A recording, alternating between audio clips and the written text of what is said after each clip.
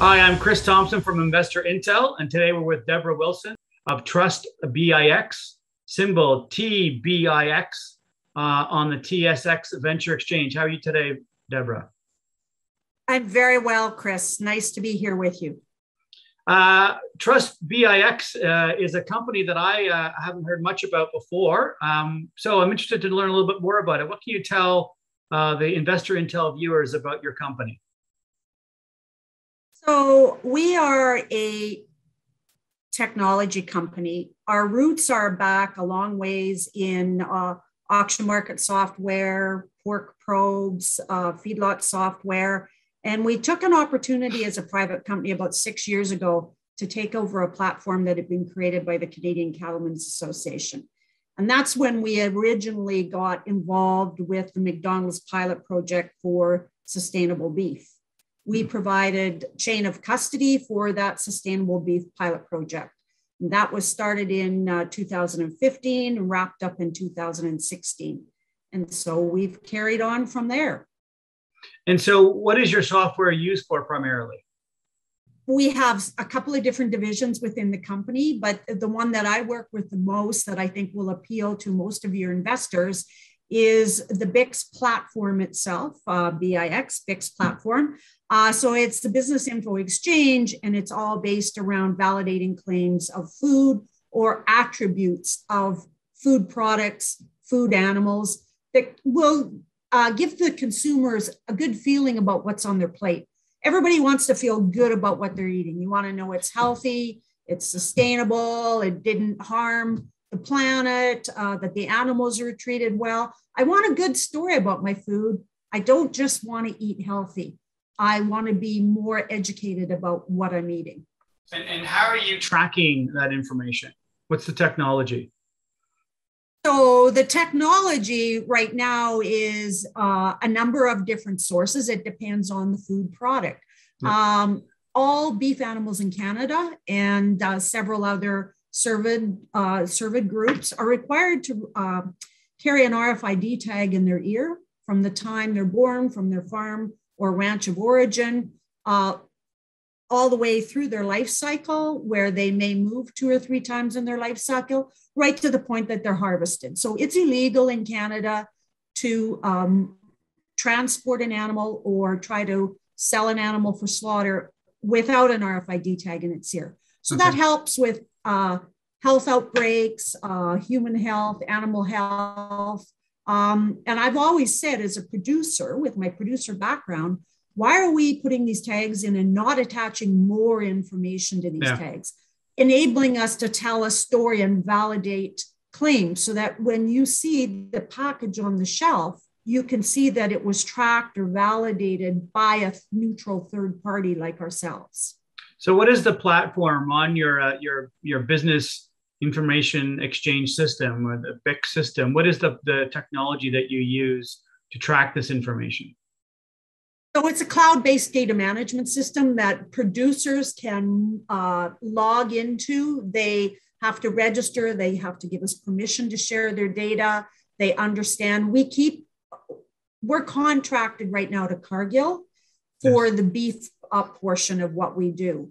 And so Cargill then will send us all of their slaughter information.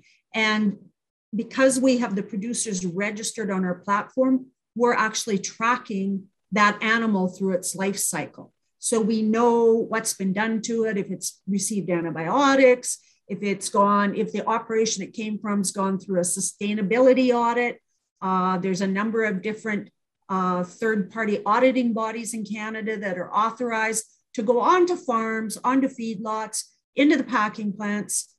The full program for sustainability is third-party audited. We're even audited to make sure we're delivering what we say we're delivering. So we're able to analyze the data on all of the animals harvested and able to return that data back to Cargill and tell them which animals are sustainable.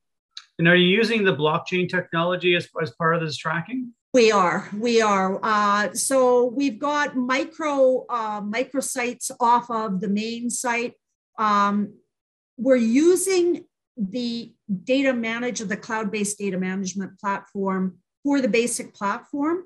We're in the process right now with our technology roadmap of creating an agnostic BIX platform that will be blockchain, that will enable us to validate claims about not just beef animals, but we have interest from poultry, we have interest from pork. We're also in the middle of a project now with Protein Industries Canada, which is all around the pulse crops that we grow in Canada. And that's about creating alternative meat products or just having lentils, peas on the shelf that are grown in Canada. And what can we say about it? You know, how was that grown sustainably? Is that operation registering and tracking their crops that they're selling? And how do you make money from your system? How do we make money from our system? That's a good question. Well, first and foremost, everybody loves to eat. So we do it a number of ways, but the more that you eat of the crops that we track, the more we make. And the other thing is right now, consumers are like 54% of consumers today, and that's a recent study that was done, and it was just released, so it came out this summer. 54% of the consumers that we see today, they're seeking claims-based meat and chicken. So in a 5-year period, that's changed dramatically from 2015, where they were looking more about just natural and healthier foods. They didn't really define that in their mind. So now they've defined it in their mind, and they're saying, is it really healthier? And what does natural mean? And what does organic mean? And and again, I'll go back to animal welfare for the consumers today is huge. So again, the way we make money is by working with these packers, working with retailers, working with value chains. So we will have a smaller company, a smaller packer that may want to export to, we've worked with one company that's exporting Canadian beef to the EU. We've worked with another group that are exporting Canadian beef with certain attributes. Many of them would be hormone-free. So we have also a QR code and a blockchain that allows the consumer to click on the QR code and understand, where was my animal born? Where was it harvested? When was it harvested? When was it exported?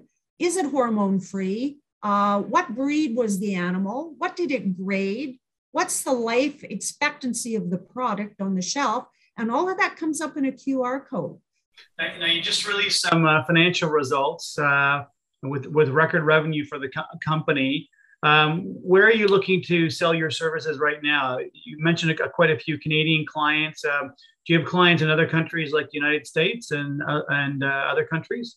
Yeah, we've had quite a bit of interest coming out of the US for high value crops. And again, very often the big companies know they need to do this. We've been very fortunate that Cargill's been forward thinking and has looked to hire an outside provider that helps provide some credibility.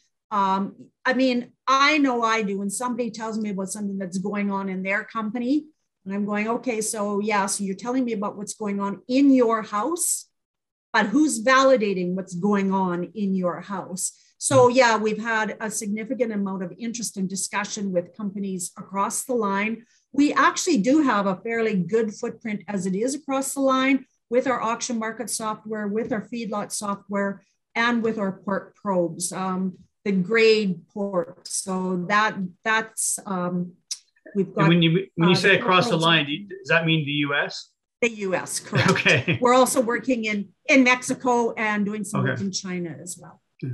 Okay, well, that's great. It's a good overview and update on the company.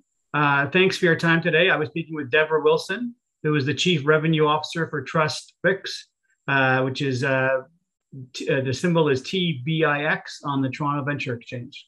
Thanks for your time.